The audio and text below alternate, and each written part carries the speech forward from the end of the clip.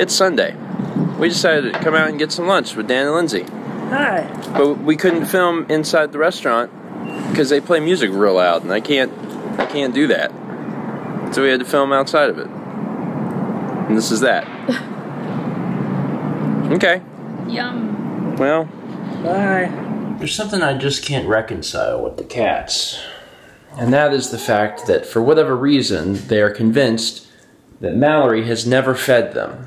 Nope, never. Ever. Never fed them. Now why this is, I have no idea. All I know is that I will be upstairs and I'll be working on something, and as it gets a little closer to mealtime, the cats will show up in the room and they'll be rubbing around my legs, they'll be jumping up on stuff, they'll be meowing, they'll be doing all this stuff, but they will never bother Mal. Why? I have no idea. The cats spend a lot of their time down here. They're physically closer to Mal. Why they won't bother her, I don't know. In fact, there's some times where I'll keep my door closed. Mal has hers open, and the cats will sit outside of my door, and they'll never go bother her. Why? I have no idea. It doesn't make any sense. Why do you do this? Do you know? Why do you think that I'm the only person that feeds you? We both feed you equally. Why did... I don't know. And like, it's fine. It's just strange. It's been going on for a while and I've noticed it, and I'm like, you know that she feeds you, right? Like, you can bother her. And they're like, no, it's impossible. You're the only person that's fed us. She's never fed us before. Who is she? Where did she come from? We're going to camp outside your door and meow. Anyway, for the most part, we do good about like keeping them on a rough schedule. Whenever my parents were taking care of them, obviously they're not on the exact same schedule. Our cats are, I would say, spoiled, but it's not really, it's not necessarily spoiled. It's just that they whine if they don't have it this way. They're fed 4 times a day.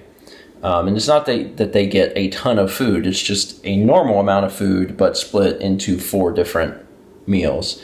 From talking with other people, friends, and people on the internet, it seems like most cats, most pets, I think in general, get fed twice a day, like in the morning and at night.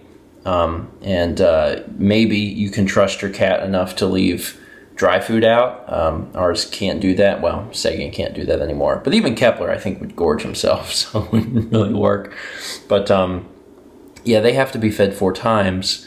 It never used to be like that, but we would feed them, you know, half of their food in the morning, and then late afternoon would roll around, and they would just be like completely inconsolable. Like, just, they had to be fed. And I'm like, okay, here's your second meal. And then they'd be like, later, before bed, they'd be like, we've never seen food before.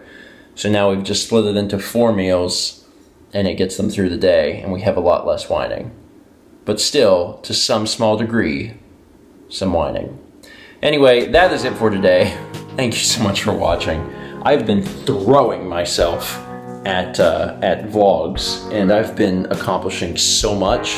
It might not mean anything now that you're watching this in this moment in time, but like for 10 days straight, I think I've released 3 vlogs a day, which means I've covered an entire month's worth of vlogs in a short amount of time.